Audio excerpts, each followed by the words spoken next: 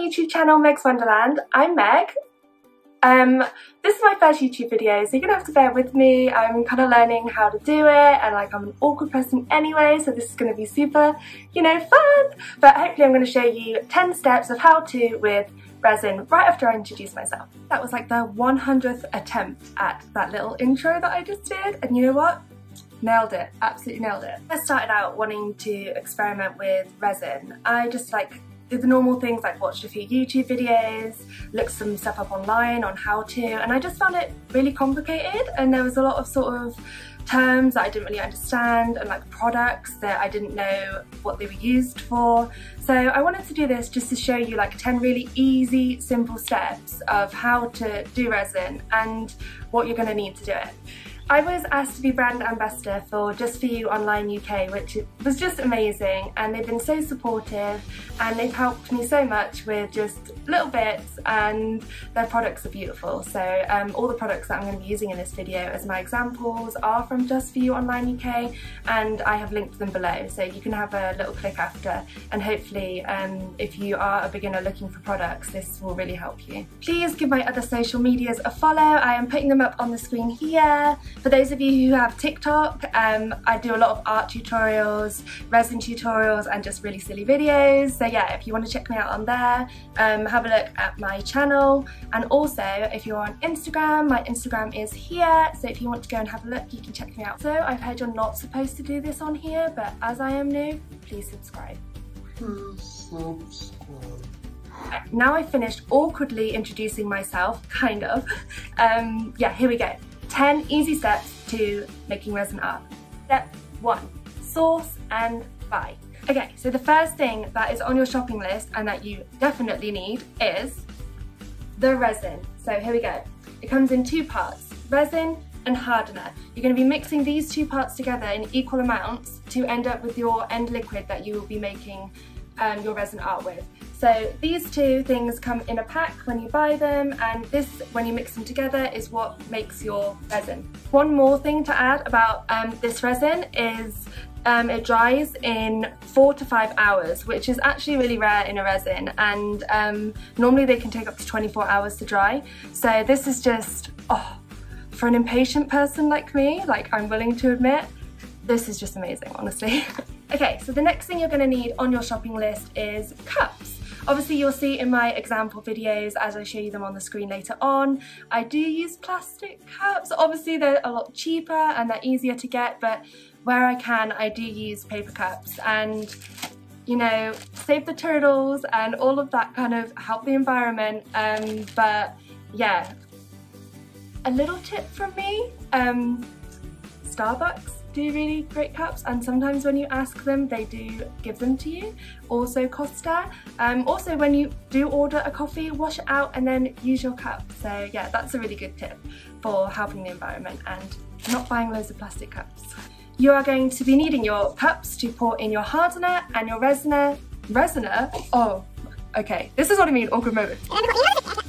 To need your cups to pour in your resin and your hardener, and then mix them together, and then also when you mix in your glitters you're going to need some cups as well, so I will show you that in a step later on. Next thing you will need on your shopping list is wooden stirrers. Obviously I have an array of wooden forks and different types of stirrers, but yeah, any kind of stirrers. Wooden lollipop sticks work really well, but you're going to need these to mix your resin and hardener together, and also when you mix your glitters in as well. Also, another tip is Starbucks and Costa, and I'll add in McDonald's this time, also always have these, freely available on the side, ready to stir your coffee with. Okay, next on your shopping list is glitters and pigments. Now for me this is just the fun, creative bit. I love buying different pigments, different colours, different glitters. So Just For You ones come in a packet like this. Look how pretty they are. I've got loads, but as a beginner I would say buy 3-4 packs of glitter, like really think about the colours that you're buying and buy colours that complement each other so you can use them on different projects. But as you go on, obviously if you become resin obsessed like I am, you'll have a nice big collection of glitters. Also, just to show you a few different pigments, they come in little pots like these, different sizes. As you can see, the colours are amazing. They look even more amazing when they're mixed into the resin. But yeah, just to give you a quick look, it comes in a powder form which you then mix into the resin, but I'll show you that at a later stage. The next thing on my shopping list is moulds. So this is what you're going to be pouring your resin liquid into to then let set and then take out of after. So for an example, this is a mould that I haven't cleaned because, you know, I'm really good at cleaning moulds, not. But yeah, this is the pyramid mould. I'll show you an example of a pyramid I made earlier on and a pyramid lamp as well. But yeah, you will need to purchase at least one mould to start off with. So this is what this one looks like, and this is a coaster mould. So just to give you an example, they're made out of silicone, and then this is what you'll be pouring your liquid into. Okay, so last on my shopping list is the finishing tools. This bit isn't really necessary, but I find them really useful, so I've added it on the end. You can buy them in like the Range or you know, at B&Q or anywhere like that, like homeware stores. But they're called needle file sets, and they just look like this, and they're just really, really useful for when there's any leftover resin on your set project at the end, just to file it off a little bit and just make it look neater and smoother. Literally doing this and the neighbour is mowing the lawn. Like, why me? Why me? Can you hear it? Can you hear that? Okay, so that's all the shopping list. So super easy, right? And you don't actually need that much. Like, that won't cost you too much money to start off with your like resin experimenting. Step 2. So step 2 is just plan and design. This isn't really like a step that everybody has to take, but I wanted to add this one in just at the beginning because when I first started out, I just kind of went in for it and I didn't really plan my colours or what I wanted to use or how I wanted to do it. So I just think it's worth saying that if you're not sure or you're not confident, then it's always sort of a lot better to plan out where you're going to put your colours and how you want your end design to look. Okay, so part 3, mixing your epoxy resin. I have a demonstration video playing here, but I'm going to talk over the top of it just so I can sort of explain to you what's happening. So I've laid out all my cups and I'm going to be pouring my resin into one cup and my hardener into the other. Now on the side here you will find it says 1:1 ratio, which means the resin and the hardener are the same amount, which you will then be pouring into each other. So to measure this, I always just do it by eye, which is also why the plastic cups are quite good because you can see through them, but also you can level it out yourself if you're like really precise. Or if you're not sure, just as a little tip, sometimes I like to put in a tiny little bit more hardener just to make sure that it is going to set. When you are mixing your resin and hardener together, you need to make sure that you're mixing it for at least 3 minutes. Step 4. Step 4 is adding your glitters. So as you can see here, I'm adding in different glitters and pigments into the final resin product, which I am then going to be pouring into my mould in a later step. Step 5, pouring. So I'm going to put some videos up here. They're going to be different videos going one after the other just to show you different moulds that I use and different types of ways that I am pouring the resin into my moulds. So you'll see on some of them that I'm just kind of layering up from the middle to the outer edges, and other times I'll be working from the outer edges out to middle edges. And the pyramid moulds, actually pouring, when you do pour the pyramid mould, if this is what you're planning on doing, I always wait in between layers for them to set for at least 4 hours before I then pour in the next layer. So these moulds are actually really time consuming, but actually might be a really good mould for your first project, just because you only have to mix a tiny little bit of resin at a time and you can work sort of like hour by hour working up through the layers, if that makes sense, rather than sort of pouring it all in one go and hoping for the best. But yeah, as you can see, there's loads of different techniques to pouring. There's no real right and wrong way. You've just got to try and find out what works best for you when pouring the resin into the moulds. Make sure it stays in the moulds. And I could speak from experience that it's always best to have a table underneath or a cloth that you don't mind, you know, being ruined, because I've had to like sand down a lot of my tables or like throw away a lot of cloths and things like that when working with resin, because it is hard to get off tables after, especially when it sets, obviously. As my parents will tell you, I have destroyed many shelves in their house and things like that, so that's a really useful tip when pouring your resin into the molds. But hopefully these videos are helping you to see how to pour in the resin and the types of colours that goes together, or the types of colours that I like to use. So step 6, air bubbles. Once you've poured your resin into your mould, you'll start to see all these little air bubbles, hopefully not that many, like hopefully not, but they all come to the surface and kind of pop away, but some of them actually stay there. The really fun ones that like to just sit there on the top of the surface. To pop the air bubbles, I like to use a little tool like this, which is just like an art tool which I got from the range, but you don't have to have anything like this. You can always just revert back to the wooden spoons and wooden sticks that you've already used, and just literally go like that and just pop it and the air bubble will go away. Step 7, patience.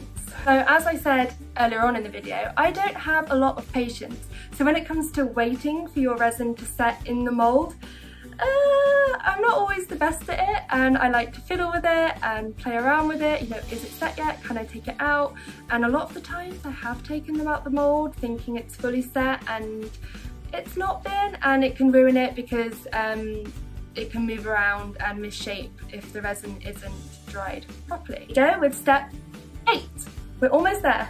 It's a really useful tip just to say, when you are taking your resin projects out of the moulds when they're dried, just be really careful when you do it, because I have had moulds where I've unmolded them and they have ripped. They are silicone, most of the moulds, and you know, it's a really easy thing to do, especially on the really low quality molds, say like the ones I bought from like Wish and eBay. You know, I have taken them out of the molds and they've just ripped apart, so just make sure you're really careful.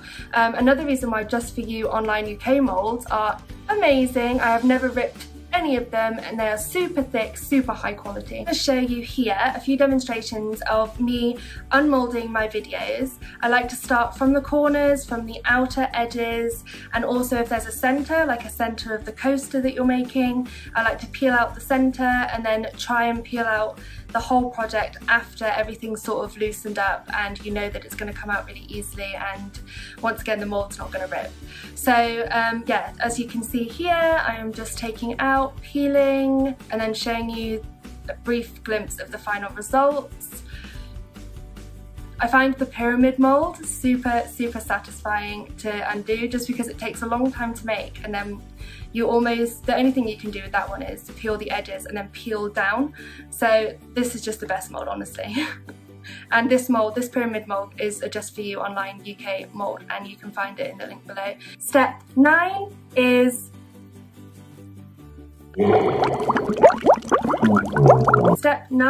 cleaning and filing. When you take your resin project out of the mould, sometimes where the resin has over poured onto the side of the mould, you'll get like little tiny bits that you normally can just peel off or crack away, and it won't affect your final result. But also the files that I showed you earlier on the shopping list, you can just take one of those and just file away any little bits of like leftover resin that have either stuck to the side of your projects, or if you want to even out a sharp surface or anything like that, the filing tools are also really good for that as well. Step 10. This step 10 is pretty simple. I'm just going to put some finished results up here, but I've titled it Enjoy and Take Lots of Photos, just because it's a really fun part of showing people what you've made. You should be proud, even if it's not the best.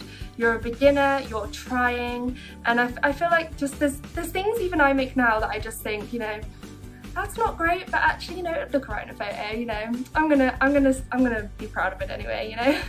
So yeah, I'm putting up all my finished results photos here from some of the tutorial videos that I played previously, so you can see what they turned out like.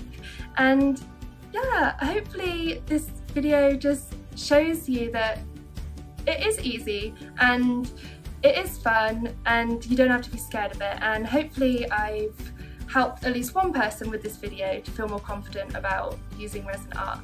And yeah, once again, if you want to ask me any questions about anything, follow me on my TikTok and Instagram social media. So fingers crossed that this YouTube video was helpful to you, and if you'd like to see another one soon, let me know, or if there's anything in particular that you want me to talk about or show you, then let me know that as well. I did it! My first YouTube video, which means I'm also really proud of that as well. Thank you. Over and out.